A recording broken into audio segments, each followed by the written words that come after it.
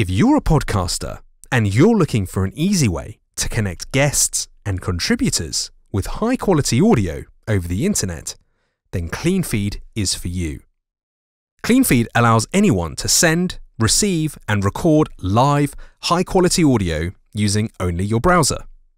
Sign up and get started at cleanfeed.net, and once you've done so, you'll be dropped straight into your studio console.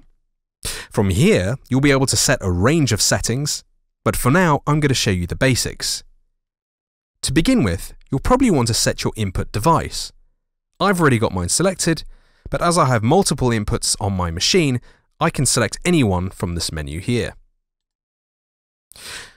At this stage, you'll probably want to decide what level of quality your session runs at. Because I'm doing a speech program, I'm going to select Speech Optimized. If I was doing a music program, I'd probably want to select Music Optimized. This allows for stereo content to be sent and received on the session.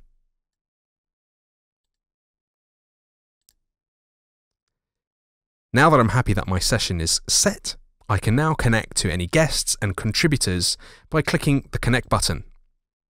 I can name the guest I want to connect. I can either send them an email, which they'll receive with an invitation link and they can open, or I can send them the link myself and send it over a messaging app. Once all your guests are connected into your session, you'll be able to then record everyone. Hit the record button,